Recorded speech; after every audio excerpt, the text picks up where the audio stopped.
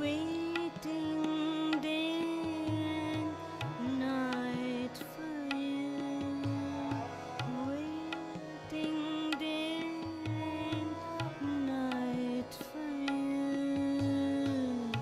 Oh, my beloved, waiting for you.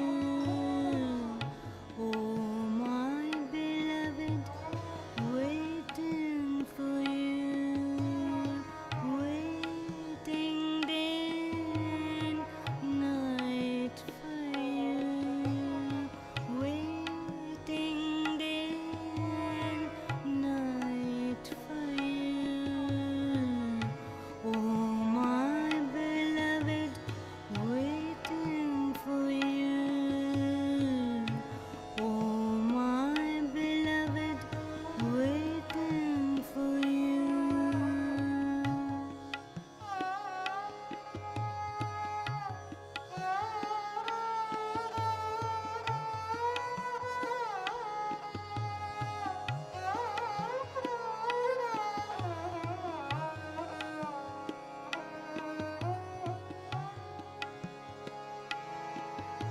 Take all life and all belongings. Take all life and all belongings.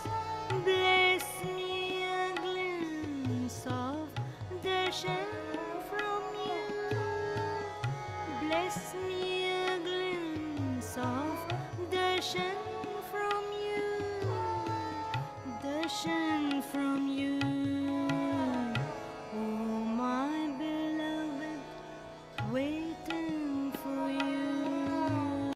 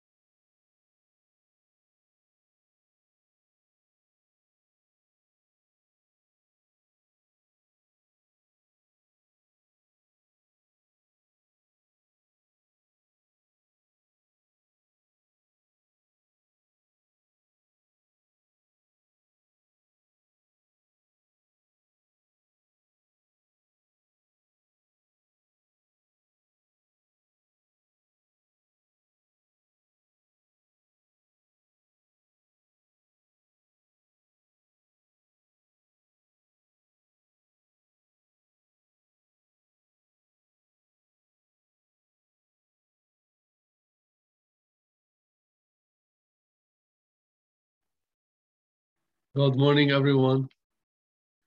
Hi, Mike. Welcome to satsang. Anita. Hi, Sunit. Um, Let me read the schedule. We have Shabd by our dear sister Sumit, and it's the Guru has kept his hand on our heads, yet our minds keep distracting us. Then there is a talk by me. Then there is a 10-minute a talk from Tina, from our dear sister Tina Dillon, and it's about Guru Nanak Dev Ji. So, and then we'll listen to our Holy Father Ishwar Puri Ji, and we'll meditate in love and devotion. So, enjoy satsang. Oh, and here's the beautiful schedule. It looks like there's icicles behind Master. Very beautiful. I hope you liked it. So we can start with our dear sisters meet. Dear brothers and sisters, good morning, good evening, namaste, Radha Swami. So this Shabad is from Swamiji Maharaj. So I will translate this Shabad in English.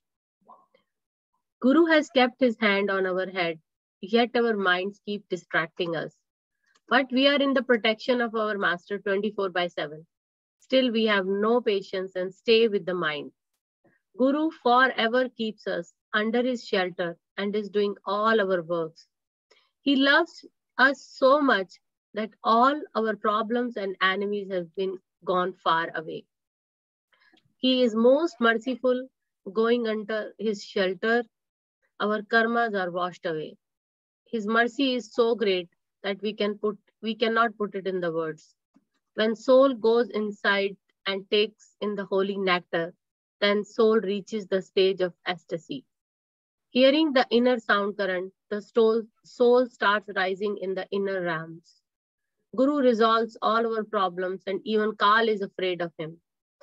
Guru finishes our desires, attachments, our egos and all illness to the word, all illness of this word with his grace. Guru, who is the form of Radha Swami, is giving us all his grace and love. The beings are blessed. We are blessed and lucky the people who are blessed and lucky who have undergone his shelter. Those who have real love and devotion towards the Master and their soul merges into the Master. My sleeping fortune has finally rose. Even the word is astonished seeing this grace on me. Guru has given so much love and grace to me. My enemies are even jealous of my happiness. Guru is my mother and father both. Who can praise such a true Guru? My Guru is so gracious that I cannot praise him. I keep chanting his name throughout my day and night. So now I will sing this Shabad.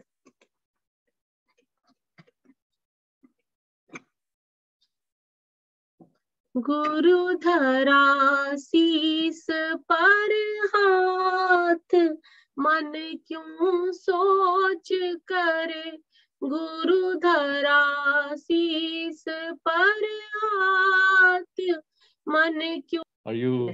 Yes, Yes. Yes. You will? Yes. Okay, we're all looking forward. Next Shabd from you is going to be in English. Thank you. I Okay. will try. Yes. Okay, cool. All right. Okay, my dear holy family, welcome again to satsang, the words of truth, where we sit in the warmth of our Holy Father God, Mother God, and we all sit in the circle of lovers to get that warmth, to get that drink, to get a dip into divinity, a dip into eternity. Really, we cast our nets into the infinite eternity, hoping to get something beautiful, to fill up our nets with love. And that love keeps us going. That love keeps us going. It's in love that we grow together. We are all growing together every day in love. In love, day after day after day. We fall more and more and more, deeper and deeper and deeper in love with our higher self, with God, with Ishwarji inside of us. Yesterday, I had to work like 13 and a half hours or even more, maybe 14 hours, because it's going to snow today. I put like 2 days in one. And then I found out that Sister Tina's talk is only 10 minutes, so it's like Master is putting me to seva, and I am very tired. I didn't like sleep just a little bit because I came home like at 3:34. And then I remembered the story of my master, Sant Singh, who used to say, he was so old, but he was always traveling. Ishwarji, the same way. He was 94 and he could work all the time, non-stop. And my master said that even if the cart has no wheels, but if the horse is strong, then the cart will keep going forward. The most important thing is that the horse is strong. And today I prayed to Master that, okay, my soul, I depend on my soul, on you, on my inner master to bring the satsang and to keep this cart with no wheels because it's tired. Keep it going. That story was from my master Sant Singh. And of course, I start satsang by bowing down my head to all the gurus, to my holy father Sant Singh, to my holy father Ishwar Puri Ji and Baba Sawan Singh. That's how we start the satsang, where two or more gather in my name, there I am. And we start with them, we continue with them, and we finish with them. As the master, he's everything. He's the beginning, he's the middle, he's the end of our journey. Our whole journey is about master, nothing else. It's about master. That is the embodiment of love. And we concentrate on that love. We concentrate on that love day and night. And when we are concentrating on that love, then what happens? Then we are under God's will. There is a story from the Dalai Lama that I heard a couple of days ago. And you know how the Chinese, they occupied Tibet and they destroyed most of the monasteries, so many monasteries they destroyed, and they put many monks into like somehow some type of a concentration camp to re-educate them. And then one of the monks, he was sent there. He was sent there, and he went through that camp for a few years, and then they released him. When he came back, the Dalai Lama wanted to meet with him. So the Dalai Lama asked him, how was it? What happened? How was it? And he said, I was only threatened twice. I was only threatened twice. And the Dalai Lama thought, oh, what did they do to you? What did they do to you? Did they try to kill you twice? Or he said, no, I was threatened twice to lose my compassion towards the Chinese. Isn't that so beautiful? I was threatened twice to lose my compassion towards the Chinese. It means that really the Buddhist monks understood the law of karma totally, understood the law of karma totally. And that monk who was in prison in that camp, relearning camp, where they torture people, where they beat people, where they put people to the task to re-educate them and to brainwash them, he kept his composure. He kept his composure and he kept loving his enemy. He kept loving his enemy. He kept loving his enemy, and he was threatened twice. I bet they tortured him to hell or something, that he could lose his compassion, that he could lose his compassion. So who can do that? Who can do that other than a soul that is very strong in its inner self, very strong in God, very strong in love? Really, when Jesus said, love thy enemy as thyself, he meant it. Love thy enemy as thyself. He really meant it. And how can we love our enemy as ourselves? Sometimes it's a big wonder if we can love our enemy as ourselves. And if somebody slaps us on the right cheek, to really turn our left cheek, to really, it takes a lot, and a lot of spiritual development, a lot of dwelling in love and becoming love to reach those stages where we totally forgive our enemy and turn our cheek to the other way, turn our cheek to the other way. And this monk really was put to the hard test. This monk was put to the hard test, and This is sometimes what the masters do to us to show us our spiritual development. In order to show us our spiritual developments, they create situations. They create situations, and from this situation, the way we react really corresponds to our spiritual development. The way we react corresponds to our spiritual development. This is like the measure gauge to see where we are on the path of love. Where we are on the path of love, Master will bring up situations. Sometimes will bring up situations from within the circle of lovers, where one lover says something the other lover doesn't like, and then it is the way we react, especially in the ashrams. I remember in the ashrams of Santakar Singh, where I used to go there, everybody was a patient. Everybody was a patient there. As an ashram is like a big hospital to the souls, where people look at themselves daily, they do the diary daily, they introspect themselves daily, and then they go through the test, the daily test of really interacting with other lovers of God. And then during that interaction, we could test ourselves. We could test ourselves to see our spiritual level. And yes, in the ashrams, the big hospital there's always the management, somebody telling you what to do, and the mind doesn't want to do what somebody else wants you to do, and then it creates a circumstances. And the way people react really shows their spiritual level. In Hafiz, in the poetry of Hafiz, he says that very few people withstand the fire of purification, because really we have to go through the scrubbing and the fires of purification. Many, once the purification starts, they pack their bags and leave hurriedly, like absconders. They just carry their bags and run away. They cannot stand the cleaning. And what does Rumi say about people who stand the cleaning and free themselves from all attachments, from all desires, from everything that is opposite of God?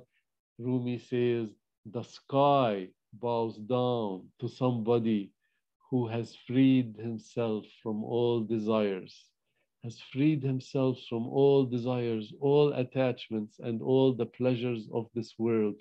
The sky bows down to such a person. Wow, what a beautiful thing! What a beautiful thing to attain. In another poem of Rumi, he says, this world is like a child's play. This world is a child's play.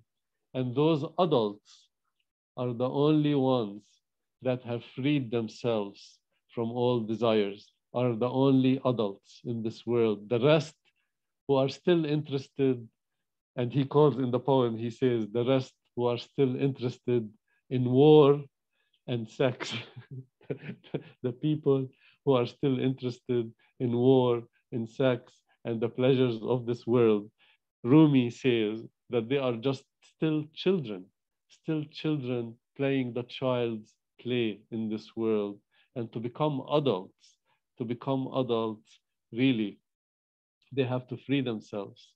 They have to free themselves from the shackles that have been put on them, those sweet pleasures that have poison behind them, sweet pleasures that have poison behind them, that really enslave us and entrap us, that really enslave us and entrap us, that the poison, that the opposite power, we're in love with everything. When we are awakened as soul and we start to see it, that it's all show, we call it maybe the negative power, but it's just really part of the creation of Lord God. He created light and he created darkness. In the duality world of time and space, there has to be, for the light, there has to be darkness. It's like a balance. It's like a balance, and with two scales. So if there is light here, there has to be darkness of equal weight. And that's why this world is full of everything, full of light, full of darkness, full of everything. So we don't hate it. We just see the reality of it. Really, the lovers of God, they see the reality. They see the reality, and then they fall in love with everything. They fall in love with everything. That means even if a devil comes to them, even and when we awake more and more and more into our real self, into God and into love, our inner eye becomes so keen. It sees through the body. It sees through the body. Really, it sees through the body, which is the container. As they say, the eyes are doorway to the soul, and the eyes of the spiritual lovers of God is keen, and it can go through any eyes and see what's inside that baggage. That baggage, that baggage could be so beautiful from the outside, so beautiful from the outside. However, once you look inside, you will be surprised. You will be surprised what's in there. You will be as the Mamluks of the world, the Mamluks, the ones who are not connected with the holy light and the holy sound. If you are not connected with the holy light and the holy sound, well, then what are you connected to? Then you're connected with the opposite still. You're connected with darkness. You're connected with darkness and the five enemies of the soul, the anger, lust, ego, greed, and attachments are fully dwelling there, fully dwelling there. And then if you have eyes that can see, ears that can hear, if you have the wisdom of God, if you have that penetrating look, then you can see what's behind the veil. You can see what's behind the veil, what's into that package, what is in that package. And then this is how really the spiritual people, after God blesses them with an eye that can see and an ear that can hear, an eye that can penetrate a veil, and an ear that can hear beyond walls, then what happens? Then they start to see the reality much more clear, much more, and much more clear. That if something comes to us in a form of a beautiful gift, wrapped as a most beautiful gift, and is handed to us, but then once we look at it, then we see what's inside. We see what's inside, then we might just run away if we see the truth, what's inside that package. So a lot of us, a lot of us had a lot of desires, a lot of attachments to the worldly things, to the worldly things. And when we had them, and we are also on the path of love, on the path of love, we have that wish to become one with the absolute truth, one with God, one with love, then our inner master, with the eye of truth, opens our eye and lets us see what are we attached to, what kind of desires we have to maybe that a person. And that person, when we see that person, then we look inside, and then we look inside, and then we might get scared. We might get scared. And Master will show us, Master will show us as we develop more and more and more spiritually, and we start to see beyond the veil. We start to go inside the baggage and see by the grace of Master, then we really don't want to touch anything from this world. We really learn the lesson not to touch anything from this world. I wish I could tell you. I wish I could tell you my heart more and more and more of my experiences with what I'm saying. My experiences of like just noticing, just having the gut feeling and the inner feeling of the people who come in our life. They come. Sometimes an enemy comes in a garb of a friend. An enemy comes in a garb of a friend. An enemy comes in a garb of a very, very sweet friend. And when the enemy comes in a garb of a friend, then we let loose that, oh, he's our friend. He's our friend. But and we relax our guards. Once we relax our guards, if he is truly an enemy, then he will really stab us. Then we will really suffer and die because we thought that he was a friend or she was a friend. And then the truth came out. The truth came out that really this is the reality of this world, that anything that takes our attention away from love is not really our friend, is not really our friend. And I'm so sorry to say, but sometimes our worst enemies come to us in this world as family members, as people who say that they love us so much, they love us so much. But when we look deeply inside, we see that they are taking us the other way, that they don't want us to go inside, that anytime we say we want to go inside, we want to find God inside of us directly, the other power, the power of darkness starts to work through them, and they will start to hold you. They will start to hold you, telling you, no, you don't do it. And they will put anything to keep you outside, anything to keep you outside. I remember when I used to travel to go see my family, and don't take me wrong, I love my family. I love my family. But I know the truth. I love my family, but I know the truth. And in the beginning, when soul is not strong enough, that means when soul is still controlled by the mind, and it's not really a strong soul, because it's the mind has control over it still. And then, but that soul is, let's say, is trying to find God. Once it goes in the company of such people and spends a lot of time with such people, then their darkness starts to seep in. And then what happens? Really, downward spiritual flow. That means we go downward spiritually. I have really tested it in my life when I went either with family or friends, and I spent a lot of time there.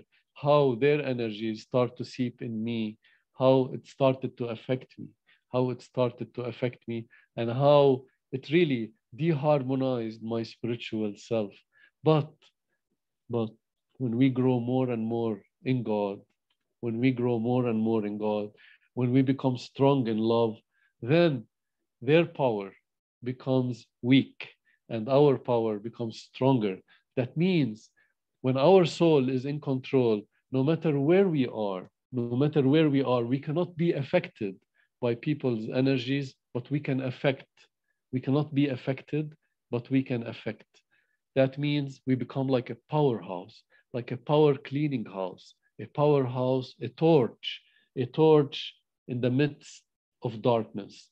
And the torch in the midst of darkness brings the light. It brings the light and changes darkness into light. In the same way, even if our families, we know the truth about them, that they are really not really our families. They are really our, what are families really? To tell you the truth, really, what are families? People who are our brothers, our mothers, and our sisters. They are our debitors and creditors.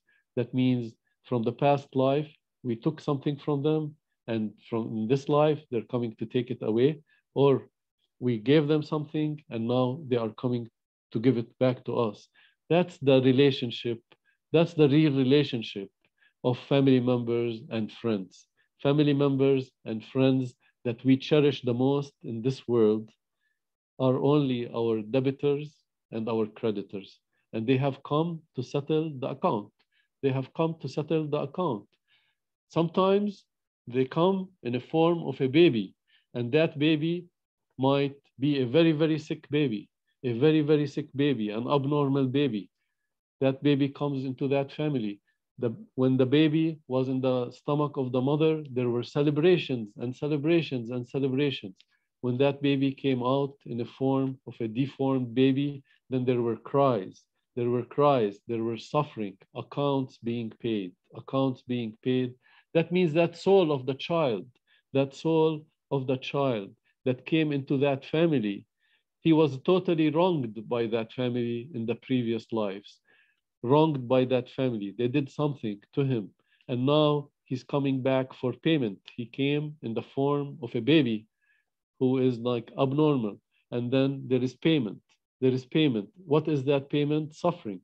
Suffering of the family. The family have to suffer. And according to the karma, it could last from 1 month to one day, to the whole lifetime, to the whole lifetime of suffering. This is how really the truth about the relationships of this world, that the relationships of this world are really only a relationship of give and take, only a relationship of creditors and debitors. Really, that's what it is. And I'm sorry to say that, but it's good to know the truth. It's good to know the truth.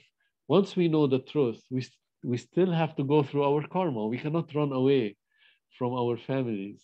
We cannot run away from our families, our friends, if we have karma with them. But to know the truth, to know the truth is the most important thing. To know the truth, and then we perform our duty. We perform our duty detached and unattached. That means if we have children in this world, we love them, we do the best for them, we try to put them on a spiritual path, we try to nourish them spiritually, as this is the best seva that God gave us these children for some reason. And of course, that reason is the debits and the credits. But sometimes a spiritual, sometimes a seeker comes in our family. A seeker comes in a family of seekers. That's the best thing. When a seeker comes in a family of seekers, then that he is not coming as somebody to cause pain and suffering, a debtor or a creditor. He's coming as a blessing. He is coming, or she is coming as a blessing to that family. When a seeker, a lover of God comes into a family, oh my God, that soul brings all ecstasy, all peace, and all blessing to all that family, to all that family that is not connected to God. If that family was, to all that family that is, and the seeker can come in a family that is not connected to God also, that is not connected to God. He could come in a family that is connected to God, and then Master has sent him there for a special reason, for a spiritual development, for a spiritual development. That in the last life, that soul did not have a good arrangement. That soul did not have a good arrangement to be and could not meditate because he was in darkness, in the dark family. They did not allow him to meditate. In his next life or her next life, they were born to continue on. They were put in a better atmosphere.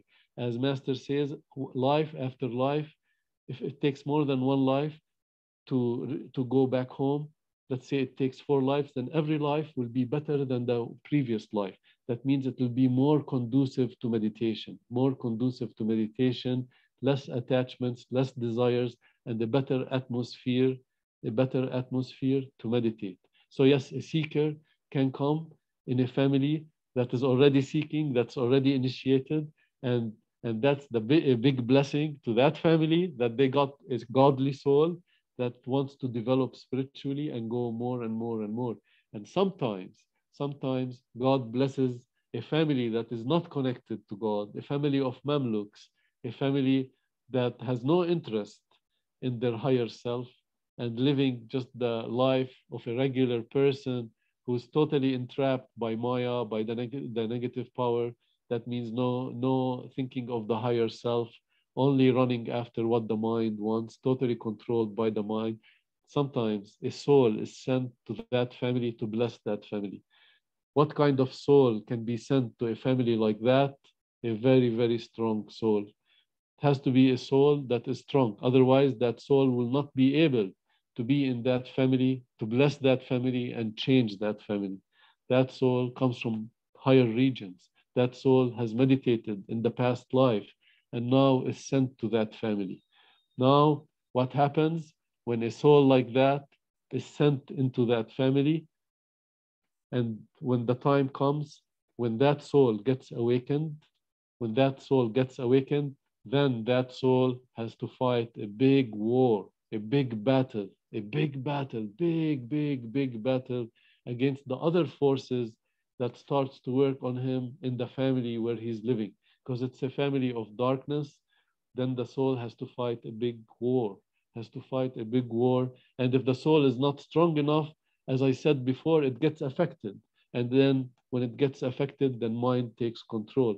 But as the soul grows, as the seeking grows, as the soul becomes less and less controlled by the mind, and the soul controls the mind, then no matter what type of family we are in, whether it's a family of Mamluks or a family of lovers, of God lovers, then that soul is like a ship in an anchor. That soul is not disturbed by the winds of this world. That soul is a very strong soul in God. Nothing can move his concrete, his concrete base, his, what do they call it? I forgot. But the building, when they start a building and they put the concrete and they say that's the, I forgot the word, but the base of the building, the same way.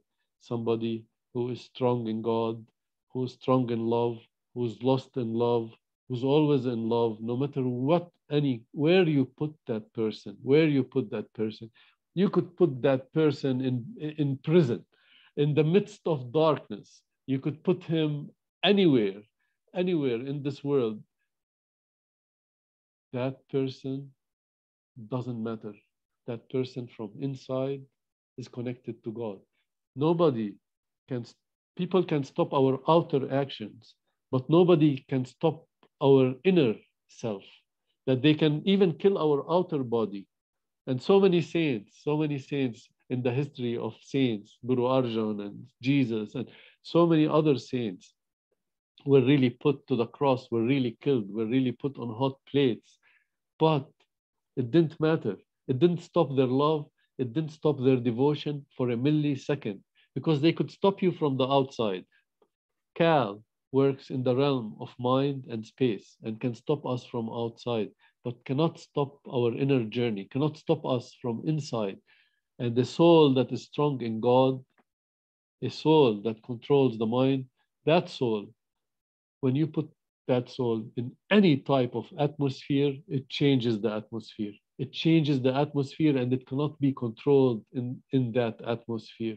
And then that soul is a really holy soul, very holy soul, because that soul becomes an instrument in the hands of light, an instrument in the hands of love. That soul becomes a holy soul, a holy instrument in the hands of holy God. That means wherever that soul goes, takes God, Master, and the kingdom of God in that soul. So all what I'm saying is that beneath everybody, there is something, there is a being hidden by a veil, hidden by a veil. Under that veil could be a very, very, very, very, very big devil, or many devils in one body. As here, when we are not connected with God, and we are addicted to things not from this God, not from love, like movies, horror movies, or sexuality, or pornography, all these horrible things that are offered by the negative power. What happens when people watch pornography? What happens? Then thousands of entities take control of the soul and start to use that soul. Now there are many entities. In the physical realm, many entities. They call them disembodied souls. Those disembodied souls had a desire. They had the burning desire, and they couldn't fulfill it, and they died. And they became a disembodied soul, like a ghost. And then they really want to satisfy their desire, but they have nobody.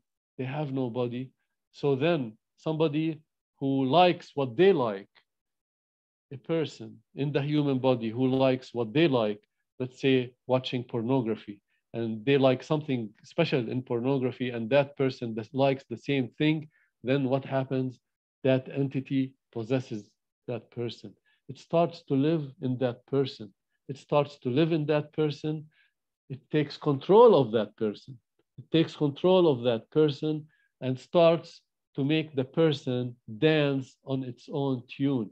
That means the soul living in the body that is supposed to be in control of the body, control of the mind, starts to be taken over, hostage. hostage by these devils, by these entities, by these devils and by these entities.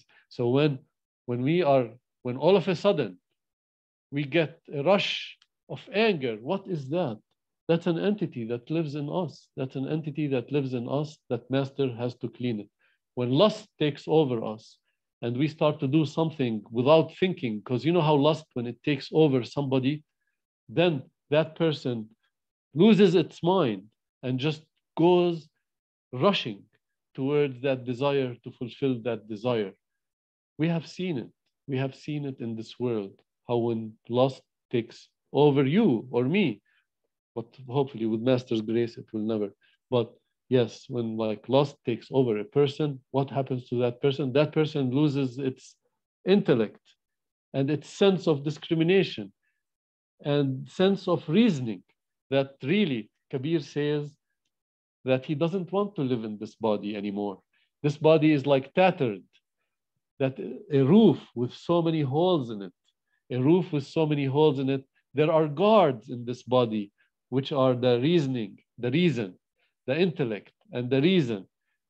It's like some good qualities in the mind. The mind does, it's not always bad, but it does have something good in it, like reasoning, intellect. You know, intuition is from the soul. But yeah, reasoning and intellect. And they stand guard. They stand guard. But once the thieves come, then they, even with those guards, then the person is robbed. His wealth is robbed. The person's wealth is robbed. That means these guards of intellect, these guards of reasoning, did not stop the thief from coming. That's what Saint Kabir in his poetry described. And the same way, when anger takes over us, when lust takes over us, we lose our wealth. We lose our wealth and we become enslaved. So, yes, to put our attention on the world, we get possessed by all these things, and they start to live in us, they start to control us and to enslave us. They start to control us and enslave us and steal our wealth, steal our wealth and steal our livelihood in the form of life. They take the life out of us. They rob the life out of us. It's sucked out of us. And then we start walking like zombies in this world, dead and not alive. This is what the negative power does. The negative power does, it possesses us, and then it steals our vital energy, vital fluids, and then we are always weak, dead, and zombies walking in this world, and anger takes over us, attachment takes over us, and wow, how horrible if we look in the mirror and look at our inner self, controlled by all these things, controlled by lust, controlled by many millions of entities. Millions of entities have taken control of us. We look at ourselves in the mirror and we say, oh my God, because eyes are doorway to the soul. This is the job of the inner master. Imagine how much he has to clean, especially when we first come, if it's our first lifetime coming to the master. Then imagine what he has to go through, what he has to clean from inside. He has to clean millions and millions of entities, millions and millions of baggage and dirt and darkness has to be taken out of our soul. There is this story. It's a true story. It's a true story of my master Sant Singh.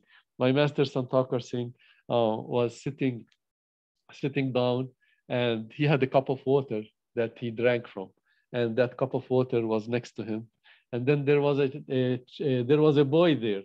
That boy was possessed by many entities, and he was in front of Master. And then after Master took a sip of the water, he put the water next to him, but there was still water in the cup. And then that boy jumped to the cup and took a sip. After he took a sip, he started just going on the ground, and all these voices are coming out of him. You have poisoned me. You have poisoned me. You have poisoned me. In front of that, telling Master, you have poisoned me. You have poisoned. And Master was saying, no, I gave you elixir. I gave elixir to your soul. No, you didn't give elixir to me. You gave elixir to the soul of the boy. I am being poisoned. I am being poisoned.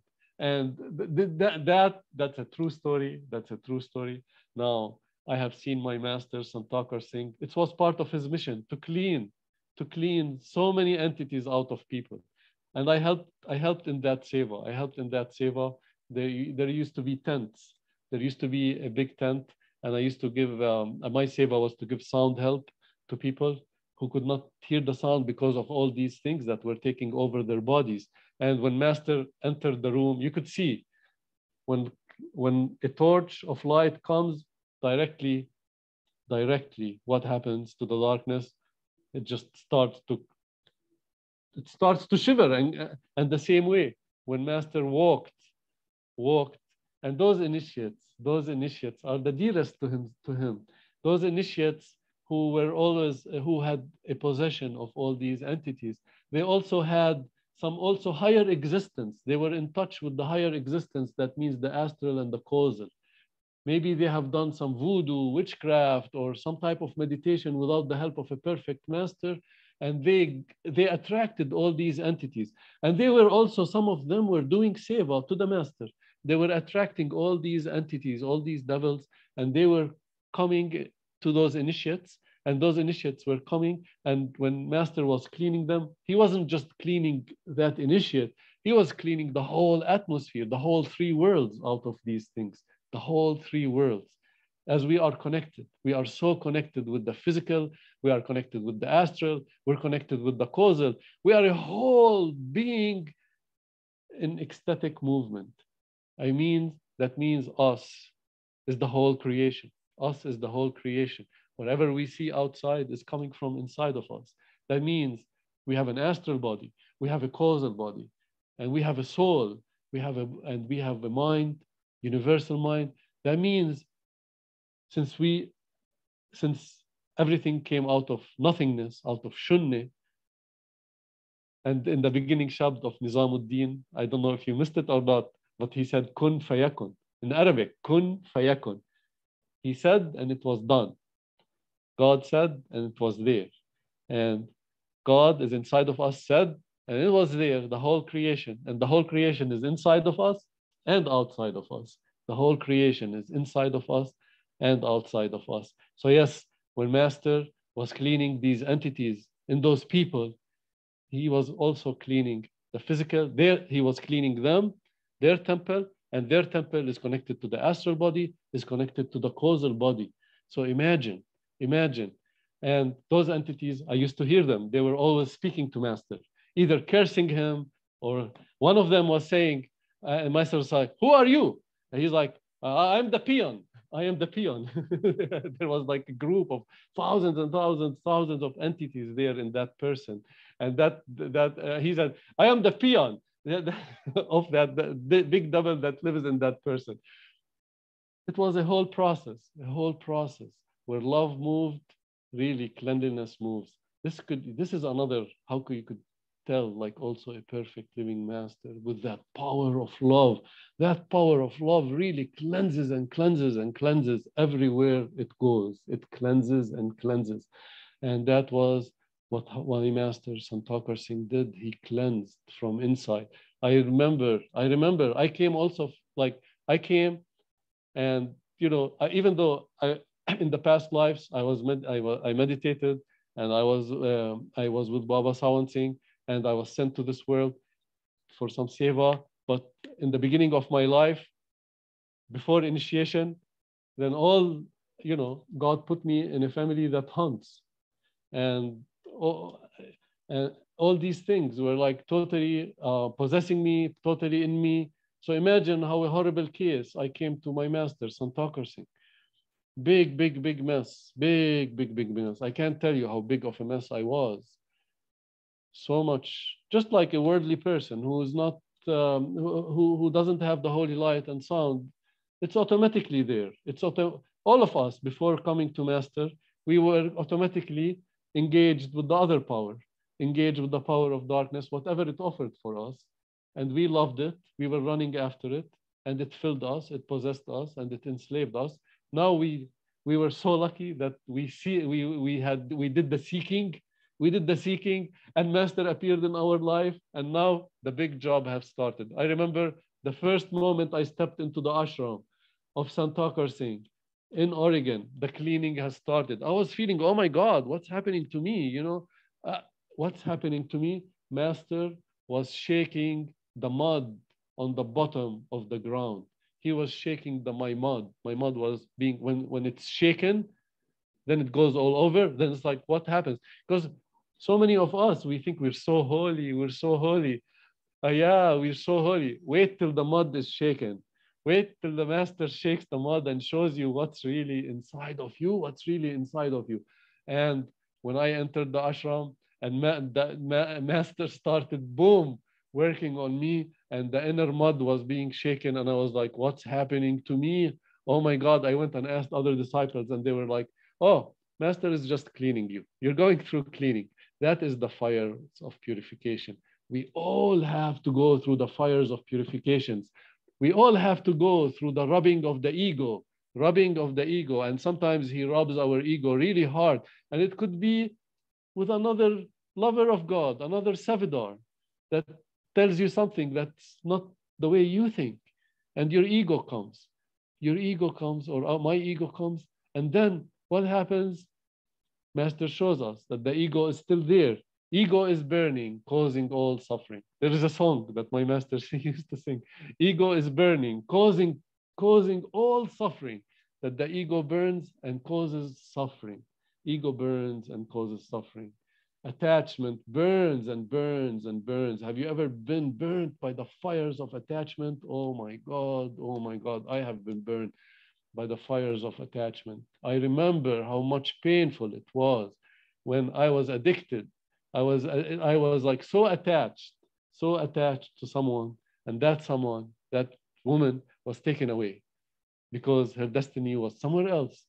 And I remember how much painful it was. It was like many daggers in my heart, I have learned my lesson now. Only attach myself to God, only attach myself to my master, only attach myself to my love. I have learned the lesson the hard way. Sometimes master has to bring the hard way. Sometimes master has to knock us really hard in order to shake the nonsense out of us. He knocks us really hard. It's a big, deep blessing. Big blessing that pain that we went through was the doorway for the light. That crack in our heart brought the light from God, and entered us. So pain is a big blessing. And if Master brings pain, suffering, yesterday I read what was it? I read what the state of mind of a perfect disciple. And this from the Guru Nanak, and he says, if you send, the Guru Nanak is saying, if you send me hunger, I shall be filled with thy name.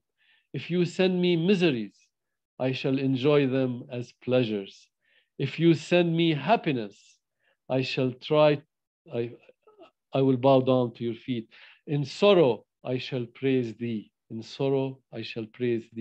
So anything that comes towards us after initiation, even before initiation, it's a blessing from God.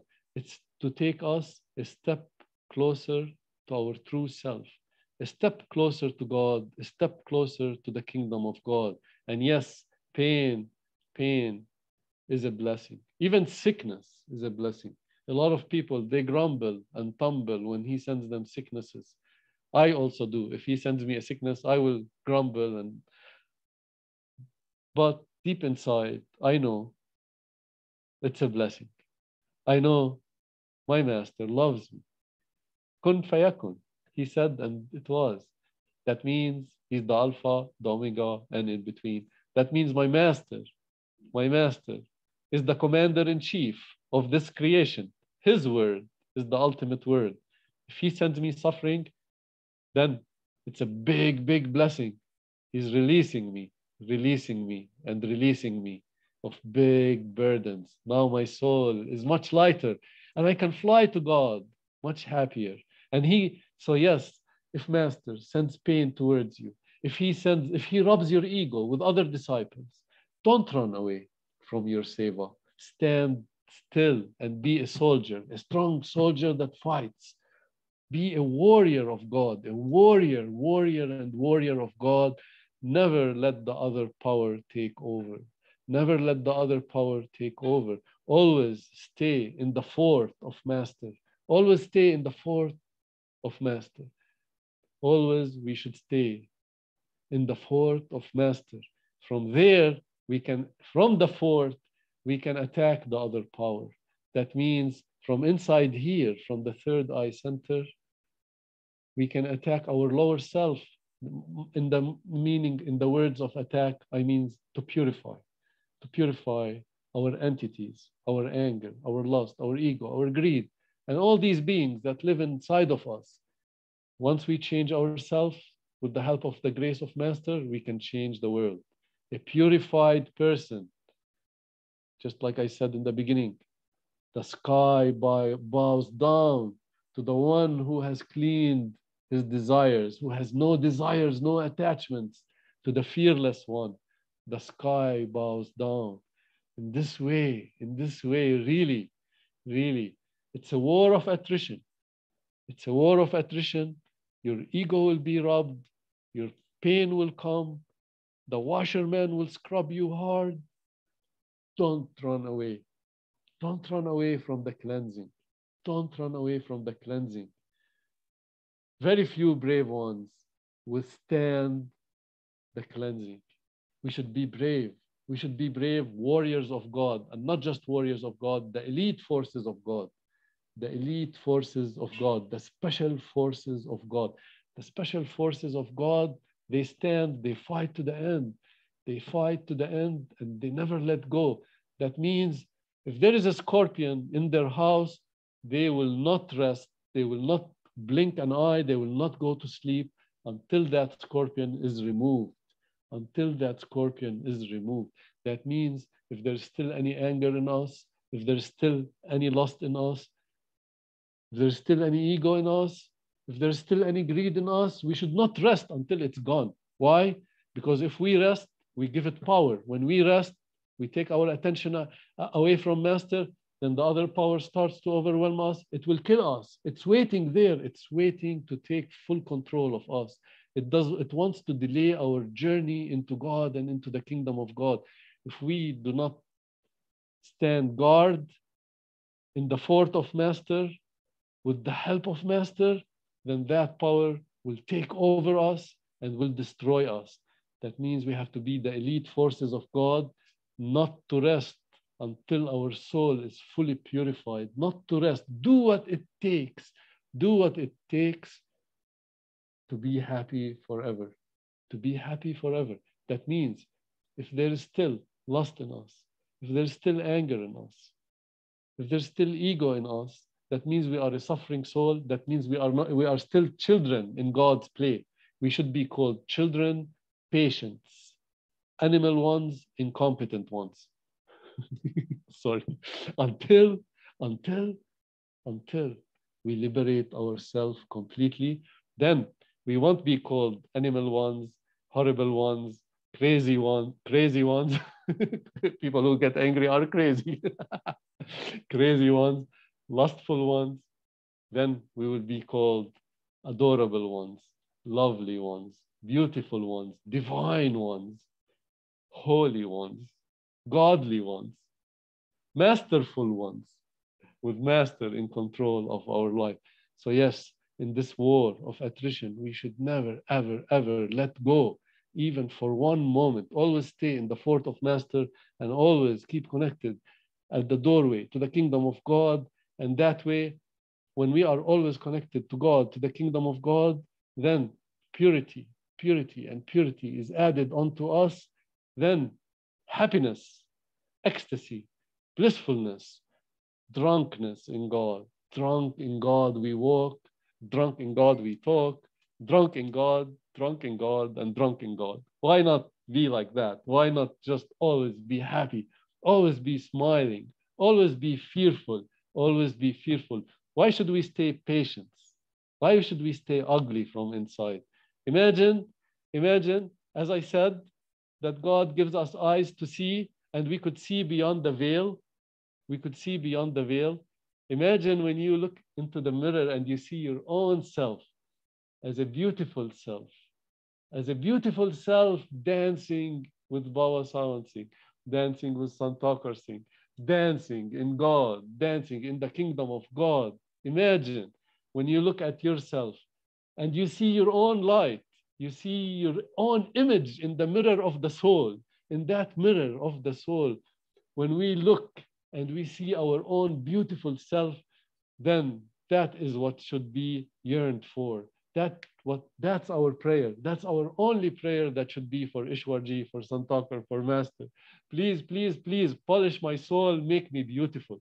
I want to be beautiful because beauty is from the inside. Beauty is from the inside, and it will come out as fragrance and as light, as fragrance of God and as the light of God. That means wherever we go, we spread the fragrance of the Lord. Wherever we go, we spread the light of the Lord. And our soul is beautiful bride now, married to God in the eternal wedding ring, the eternal wedding ring, the eternal wedding ring, married to God forever. Did I ever show you my wedding ring? Did I show you my wedding ring? See Ishwarji, he's holding my wedding ring.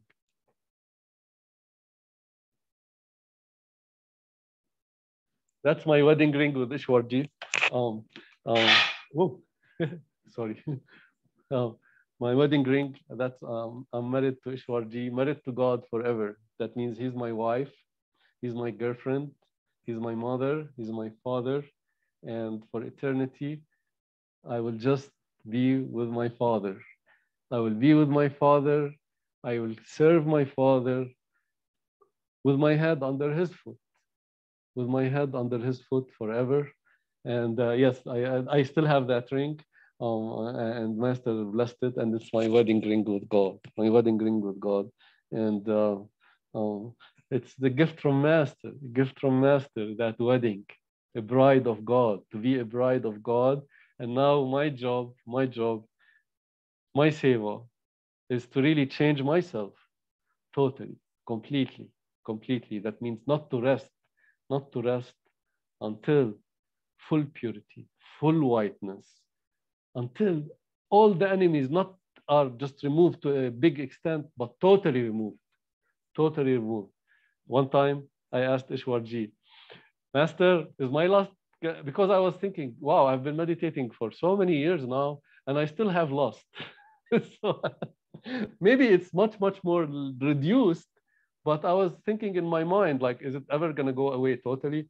And I asked Ishwarji, I'm like, Master, is my lust ever going to go away? And he looked at me and he said, Michael, not 99%, it will go 100%. That means he knew what was in my head. And he said that it will go 100%. And that's my seva now, to change it into the 100, to change it into the 100. That's all our seva. Our seva is to become the most beautiful brides of God, the most beautiful brides of God, to enjoy God, to dance in God, and to really do the seva, to sacrifice this life for what? For being drunk in God, being high in God all the time, being high and drunk in God, all the time in the tavern of love, drinking and drinking and drinking. That means to serve Master, and to serve Master with nothing, with no expectation, just a selfless service with our head at his, under his feet.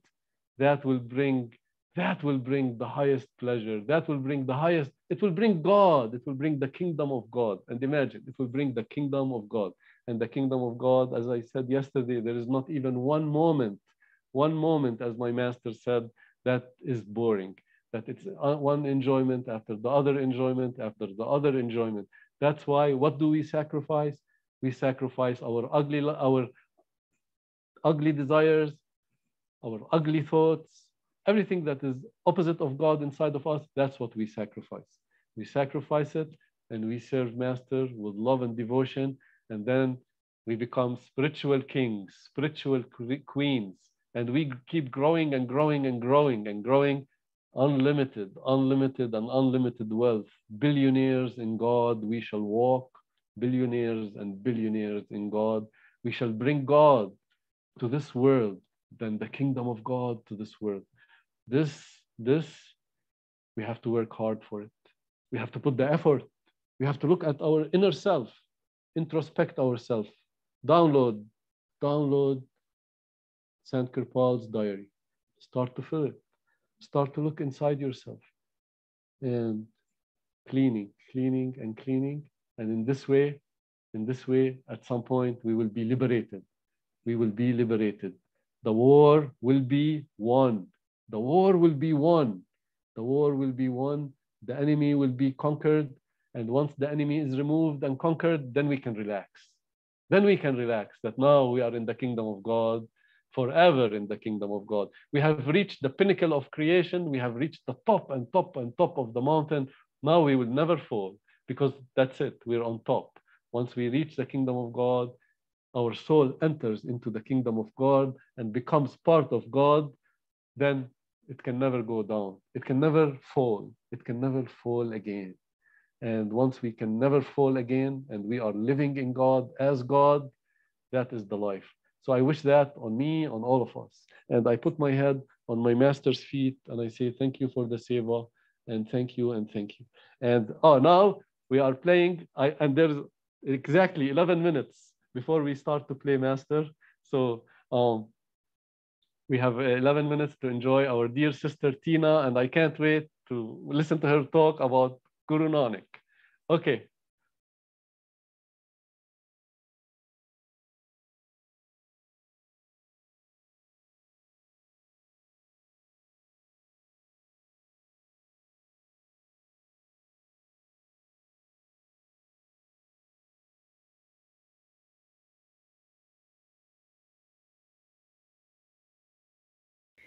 Hi, my beautiful holy family.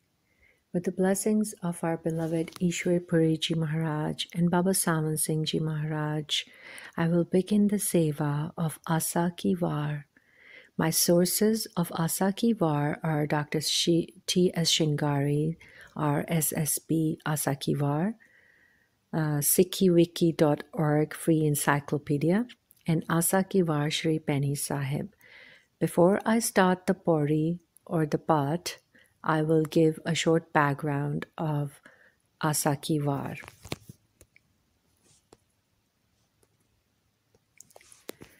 Asa Ki War is a term recorded in the index to the Guru Granth Sahib, but this Gurbani is commonly called Asa Di War.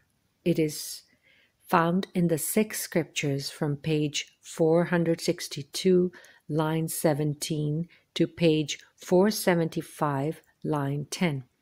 It is a composition by Guru Nanak, the founder of Sikhi, and is sung by Kirtaniyas, the religious musicians, at Sikh congregations or gatherings as part of the early morning service.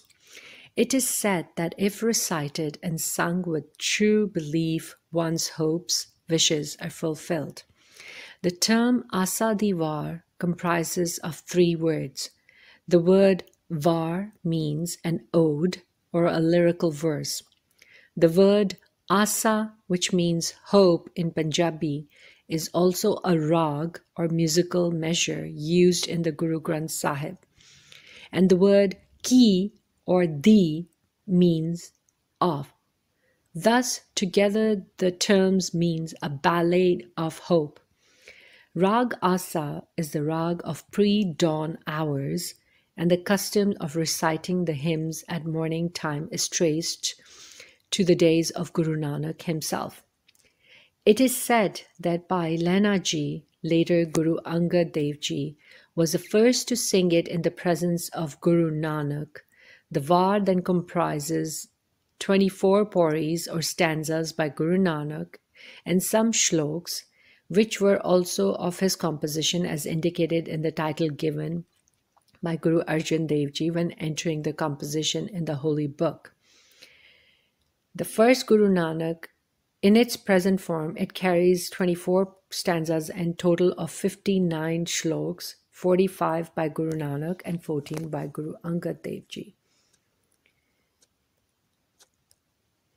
The message of Asa Ki Var does not tell a story. Its theme is how to become a spiritual person, a devta, a spiritual being.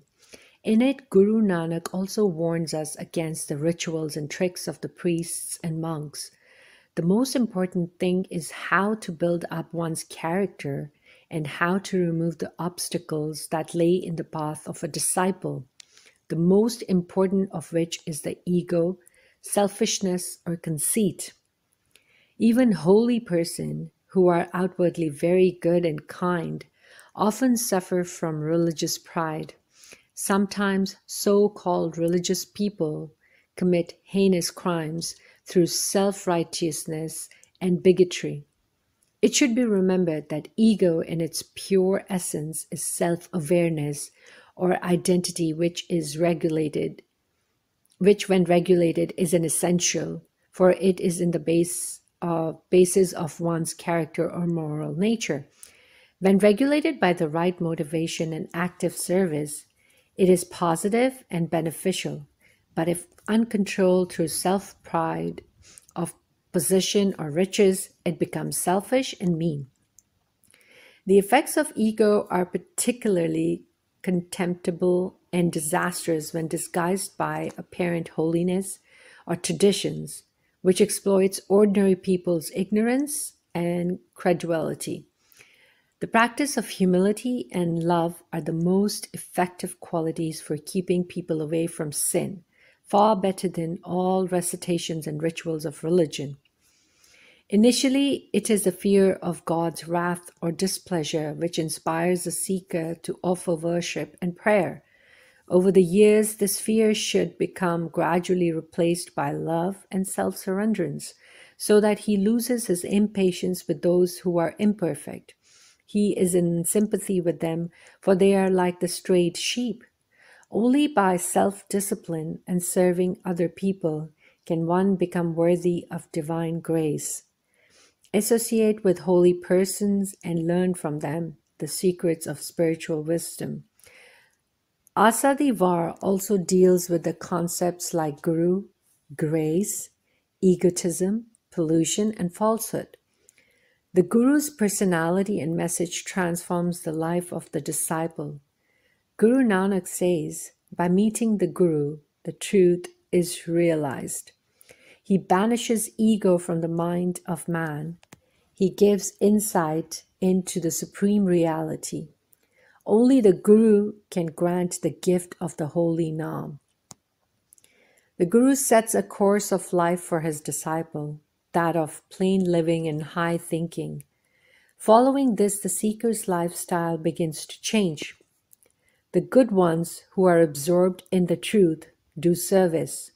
They do no evil. They travel on the right path and do what is just.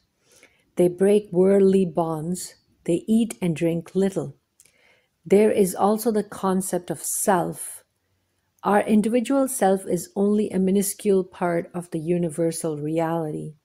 It is only by understanding our own self-limits that we achieve the highest goals of our existence. Through ignorance, we engage ourselves in selfishness and enjoyment that will frustrate our hopes of a higher life. Man starts this life coupled to the background of his previous life. His past and present mold his future. We have self-will with which we can modify our own conduct. It is only when we attune our own will to the supreme will that we can become supermen. Asa Di Var, in serial order, after explaining the role of spiritual teacher, Guru Nanak goes to tell us that divine wisdom is acquired through the Guru intellect, the Guru offers us a vision of a God whose whole presence is made manifest in nature. The world is not a dream, but an impermanent reality. If people really observe God's creation, they will be filled with wonder. The entire cosmos follows divine ordinance or law, so should we. The Lord is not pleased by the theatrics of so-called incarnates, but only by the act of love and devotion. The religious teacher instructs his disciples to distinguish good from bad, true from false. However, the assertion of individual ego is the great obstacle to the process of moral law, so that our self-assertiveness should be replaced by self-surrenderance, by submission to his divine will, and one may win the favor of the Lord. God, says Guru Nanak, is the creator of all that exists, and in his creation he manifested his name. He, the beneficent one, is a source of mercy and grace. They who attach themselves to his name are the winners in life, and the rest remain losers. One will find by his grace alone the true Guru, who puts him in the path of righteousness and helps him rid himself of his ego.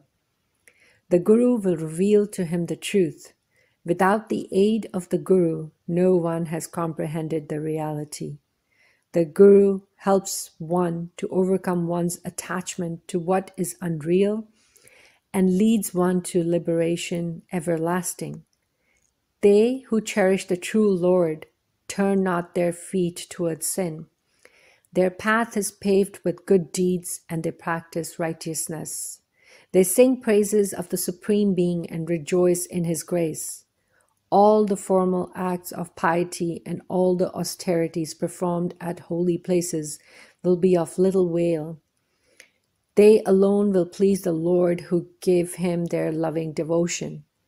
God's own minstrel, Nanak, seeks the company of those who remain absorbed in Him. Thank you, my dear Holy Family. I will continue this seva next week and we will start with the shloks and the pauris. I may have made many mistakes. Please forgive your youngest sister for making those mistakes. And I will continue my seva next week.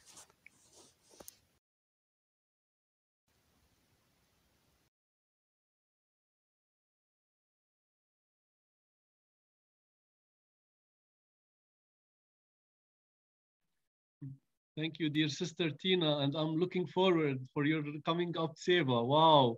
Thank you for starting the seva again. We love your seva. Thank you so much, dear sister Tina. And now I'll play our dear Holy Father.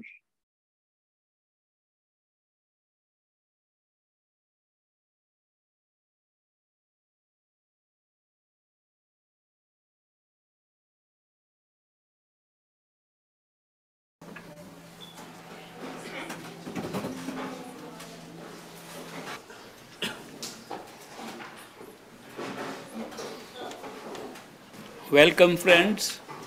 I'm very happy to see all of you. Some of you are new friends and many of you are old friends. And even the new friends, sometimes I notice, are old friends.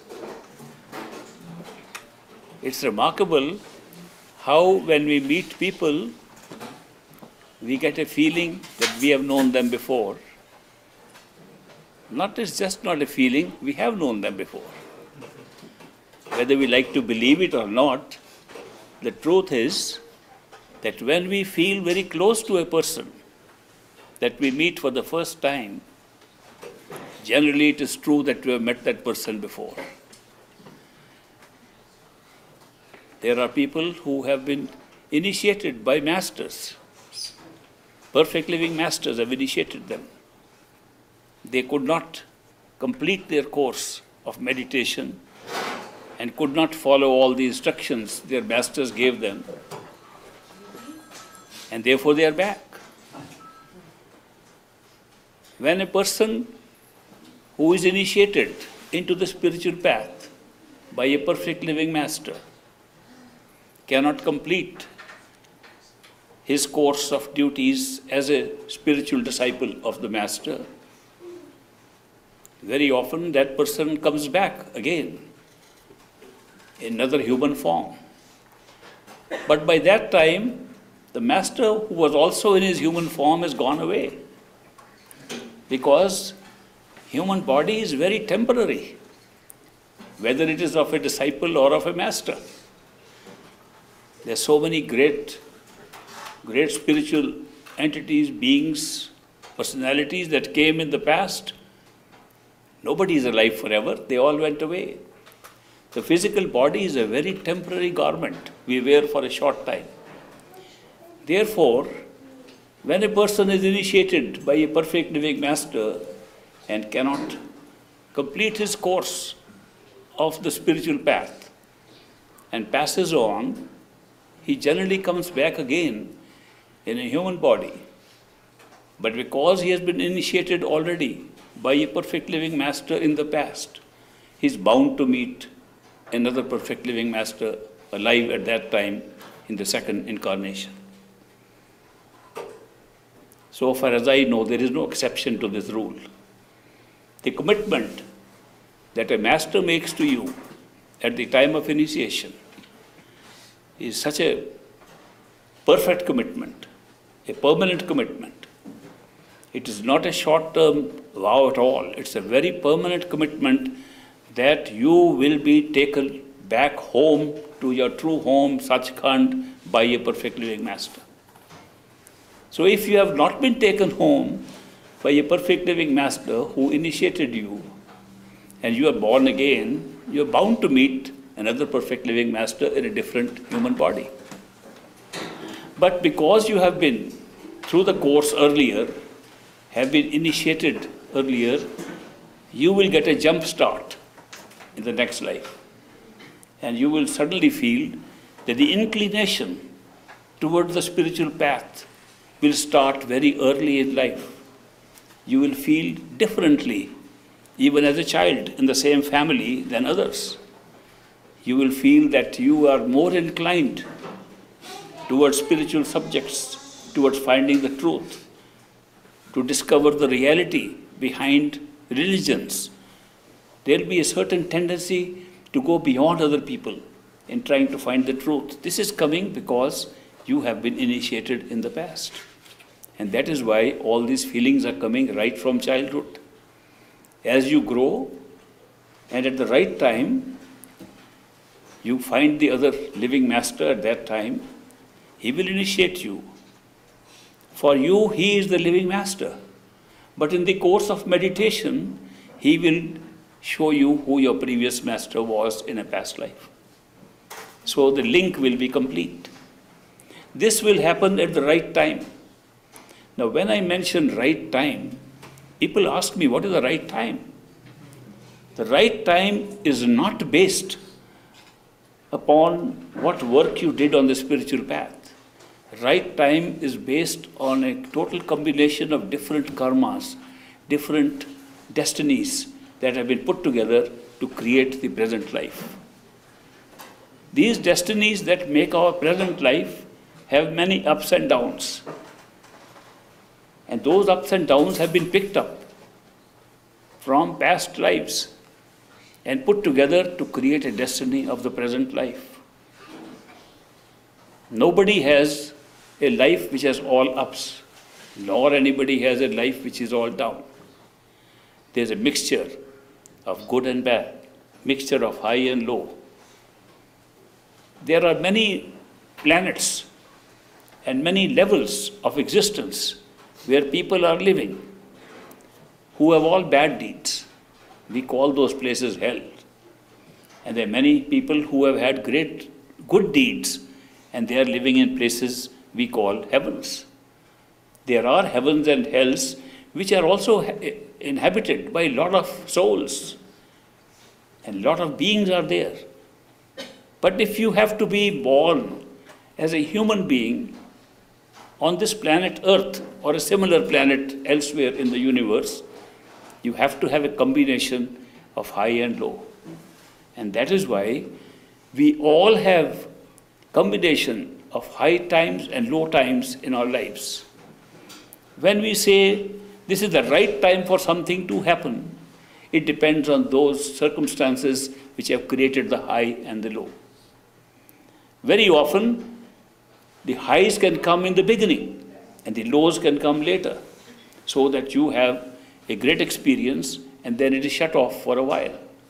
Or it may be the other way around.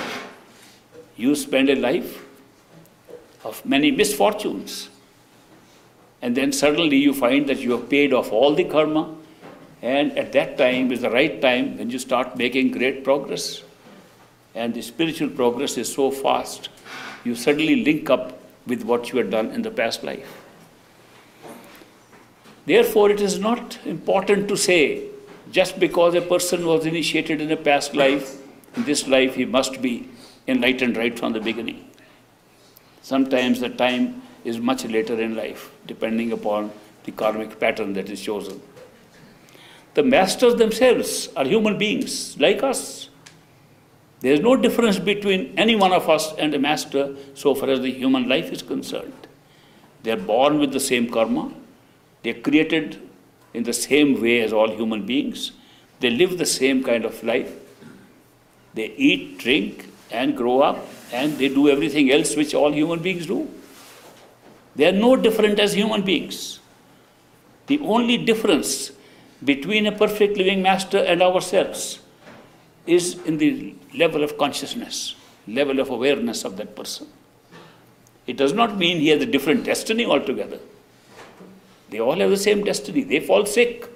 Perfect living masters have all fallen sick. They have had accidents. They have had highs. They have won lotteries sometimes. Some have won in the casinos.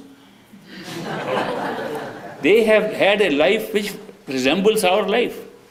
Indeed, when a perfect living master comes in a particular territory upon this planet and comes in response to certain marked souls which have to be picked up by that master, very often the life of that master will be very akin to the life of the disciples where he is coming. If they are in a high status, he will come in a high status.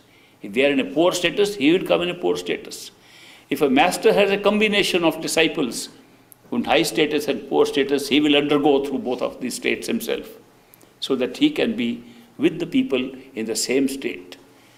The reason why a perfect living master comes exactly like us is that it is essential for two human beings to experience love, to be alike. If somebody is very high up, can fly in the sky, and is not like us, he can be a master, he can be a magician, he can demonstrate his special skills, but he cannot be a friend. Masters are friends first and masters next. It is through friendship that we realize the value of a master. The reason for this is that the mind of a human being confines us to the three worlds of the physical life that we're leading here, the astral life of the sensory systems that we have, and the mental life of thinking, reasoning, logic, and so on. These three worlds do not contain love and friendship. They do not contain the highest virtues like intuition, happiness, joy, bliss. Those virtues come from the soul which is beyond the mind. Therefore, these perfect living masters who come here, they employ their physical presence, they employ their sensory systems like any one of us, they employ their mental reasoning. They talk to us with their minds. They answer our questions which are mental, only for the sake of satisfying our minds and our bodies. And ultimately, their method is to take us beyond all these three worlds through love, devotion, beauty, joy, and bliss, and intuition. Those things belong to our real soul, do not belong to our mind. That is why, although we come across these perfect living masters, and have an experience of physical friendship, of mental equivalence, of having nice discussions with them, hearing their good discourses which appeal to our mind and to our logic. But that is not their real purpose. These are all to satisfy our mind, to get the mind out of the way, as it were, so that our spirit can then get in touch and have true communion with those masters through the power of love and devotion. The real path, the spiritual path, is love and devotion. The rest is all made up for the mind. The rest is all made up to satisfy us so that we can move ahead to the true path of spirituality. I have come here to meet all of you, to share with you my experiences with the great master. He was called the great master. He was great. I would call him the greatest. When you have an experience with a master who demonstrates that all the truths you have ever read about, all the truths that you have heard about, are being symbolized in that one man, and he is able to prove to you, to the hilt, intellectually and spiritually, that all these truths can be verified in your own lifetime by yourself. You have no words left to describe such a person. And yet on the outside, that person looks like anybody else. But inside, it's the awareness of the person. As you get to know a perfect living master more and more, you find he knows you better than you know yourself. That he understands you not only outside as a friend, not from the description you have given him, but he knows exactly your entire background of destinies. When he looks at you, he can see your soul. He does not care too much for the outward appearance of a person. He wants to see how the soul has been tormented by the mind, how the soul has been tormented by the mind creating a cycle of karma, cycle of action and reaction that has bound him down to this prison house. He looks at that. He has great love and compassion for the soul of a person. And it's for the soul that he has come around. He is returning a call from the soul of a person.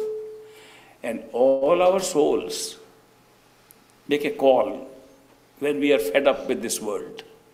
All our souls call up when we find that this is not what we are looking for, there is something more to be looked for.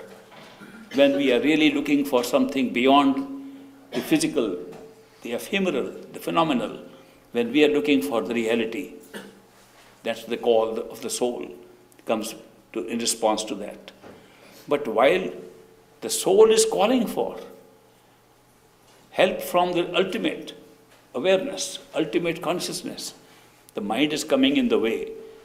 Therefore, the mind has to be taken care of.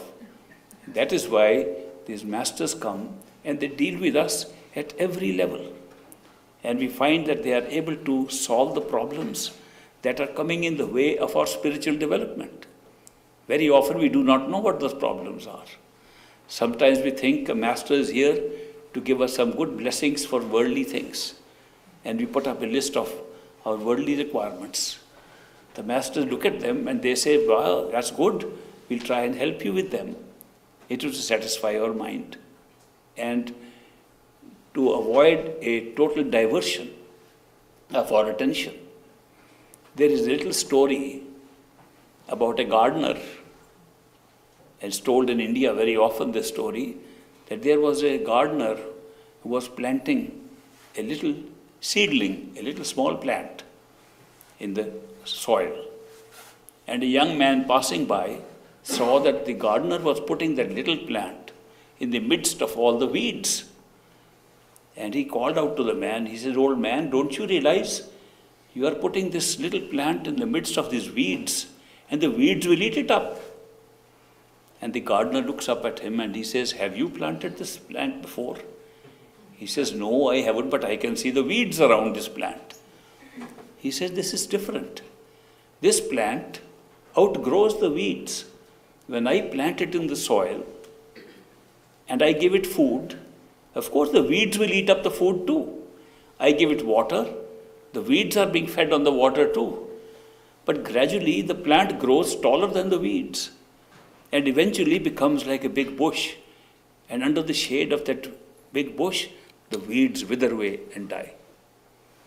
This is the story of our state. We are looking for worldly desires, which are like weeds. And the Master comes and plants a little seedling of love in our heart. And while the seed of love is growing in our heart, we are still looking at the worldly things, how we can get those things, how we can get help in those worldly things. And therefore the Master says, yes, he feeds the worldly things also.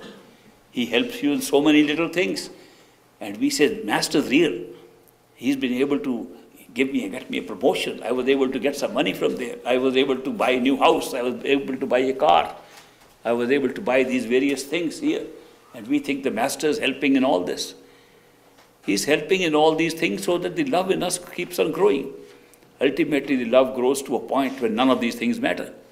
And we said, Master, we don't mind if you take all these things, but let the love remain here. So it's the same example, that the Masters play a very artful game with us, that they realize our traps. We have so many traps built around us, of which we are unaware. The biggest trap is that we think that this body is ourself. That's the biggest trap, because then we try to take care of the body. We buy all kinds of lotions and potions and go to different kind of treatments to keep the body in great good shape. And we think this is taking good care of ourselves. What is happening inside, we don't care. What we put inside the body, we don't care. We eat junk food, we put all kinds of bad thoughts in the head, and we think we are doing a great job by just taking care of the outside appearance of the body. That's a big trap, because we fail to realize that the body is a very temporary thing and we are not temporary. That when before the body came, we were there. And after the body goes away, we'll still be there. And this is not known to us. Having forgotten that, we are misled and trapped by the body. The second trap is of desires and attachments. That we like to have things, we enjoy things, we love things. Love is a natural part of our soul. Therefore, we love things that we can see and experience. We have shut ourselves on the inside. We do not know that the consciousness has different doors opened. 9 doors on this body open outward. The 2 eyes, the 2 ears, the 2 nostrils, the mouth, and 2 lower apertures. These 9 doors open outside and draw our attention outside into the world, and we think that is the reality. So once we do that, we do not know there's any other door which can perceive any other world. Whereas, just right behind these eyes lies a 10th door that opens inwards, opens up a new world altogether. We are unaware of it. Therefore, all our love and attachments goes to outside things through these 9 doors. And therefore we think this the only desirable thing is what is outside in this physical world. We do not even know how the physical experiences are being created. We think that the physical experiences are being created in a world that has always existed for millions of years, and we have come only temporarily into it. If the reality were to be found out, that we create our world from inside, that the real manuscript from which the show is being drafted and projected out is inside, that the projector itself into which the film has been loaded is inside. We're looking at a 3, 4, 5-dimensional screen outside, and therefore we are thinking that what is happening outside on this multi-dimensional screen is the only reality, and we forget that the projector is playing right inside, creating this. It doesn't happen to us only in life. We go to see a movie, and the movie, we are watching the screen. There's nothing in the screen. The projector is behind us. The light behind the projector which throws the picture on the screen is behind us. The light going through the film throws a picture on the screen, and we are watching the screen and saying, what's going to happen now? And we are constantly looking at the screen as if that's the real show going on. And we think, something is going to happen now. It's a tragic moment. We cry. We laugh in the movie. We take it for real. If we forget totally that there's a projector behind us.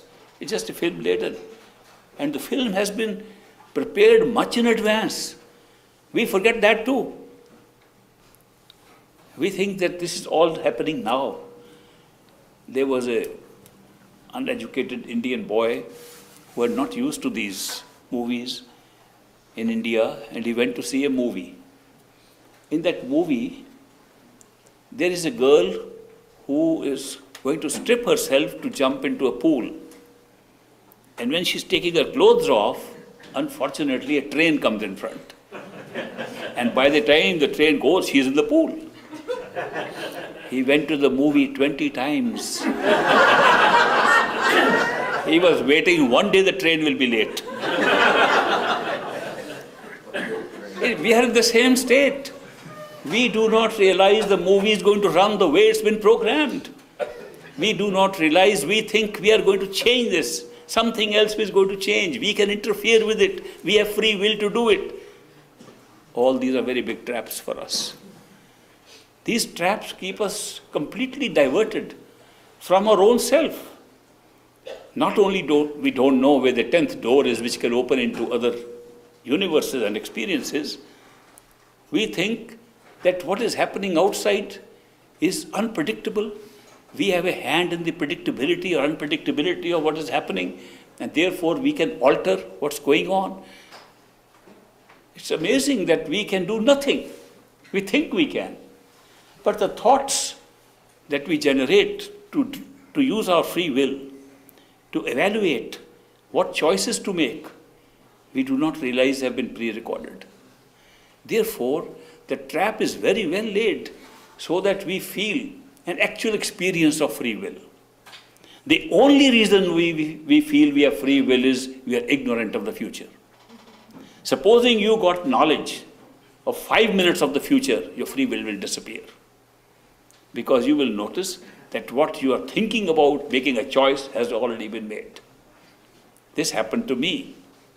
In India, I had gone to a Navy interview to join the Navy. When I came out, I met a man with a turban. And he said, "Do you have a piece of paper?"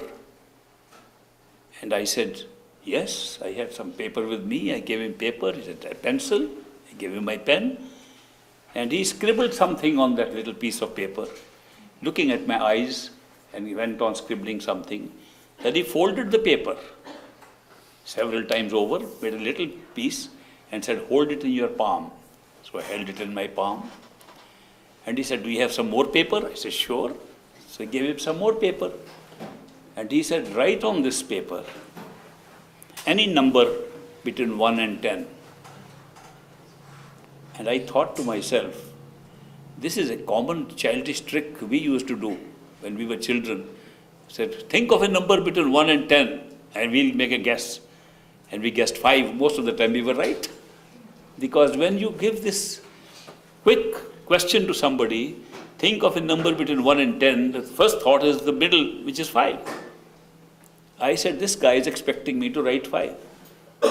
I'm going to call his bluff. And I'll write 3. So I wrote 3. He then said, write the name of a flower. So I knew the most common and popular flower is rose. And I knew that he's expecting me to write rose. I'll think of a flower that he has never heard of. This interview was taking place in a state, Uttar Pradesh, in the center of the country, where a certain flower is not even known. I said, I'll think of a flower from my state of Punjab, which you never heard of, and put that down.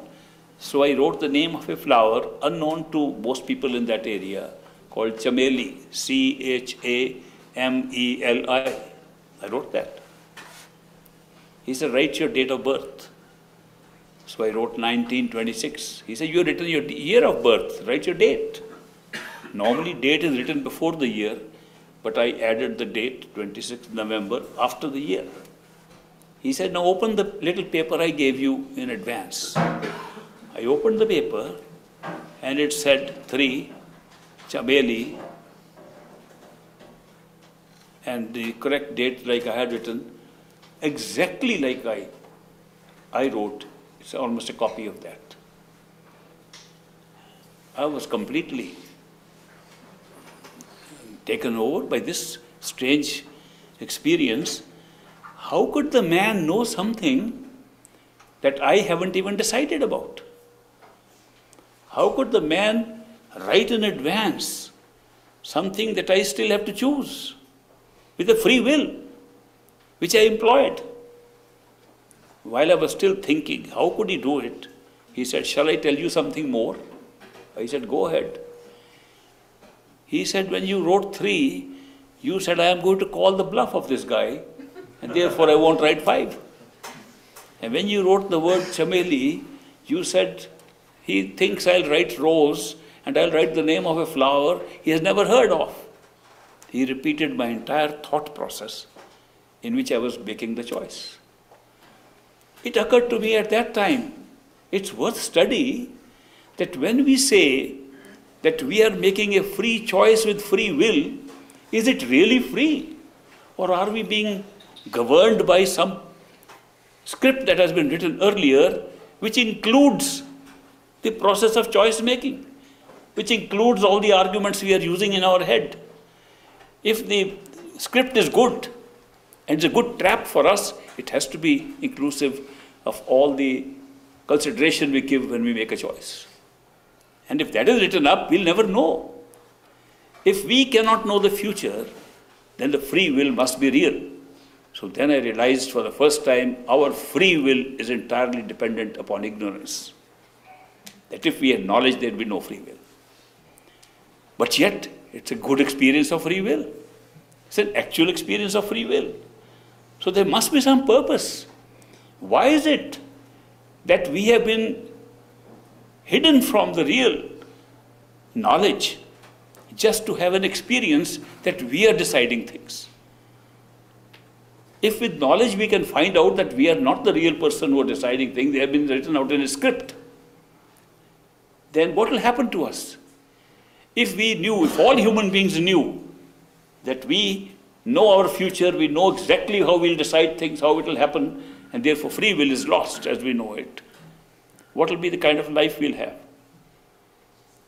So I discovered there is a certain island in the astral plane, in a higher level of consciousness, where people know the future. They live like zombies. They live like robots. They just go along the script. They are actors. They can't depart from the script. Then I realized we are actors too. We are following the script too. But we have been denied the knowledge of the script, except that we have to follow it anyway. And therefore it's the greatest show on earth. This is the best show that you could set up, where you have to follow the script. You cannot go out of it, and yet you don't know that it's in the script, and you think you are deciding as you go along. What is the big advantage of this setup? Why did the Creator think of such a thing in human life? Incidentally, this only happens in human life. A tree has no choice, never decides anything. Insects don't decide, birds don't decide. They go by instinct, automatic reactions to everything. Dogs, mammals. Angels don't decide because they know it in advance, they go by the script. No other form of life decides anything. No other form of life has the experience of free will except human beings.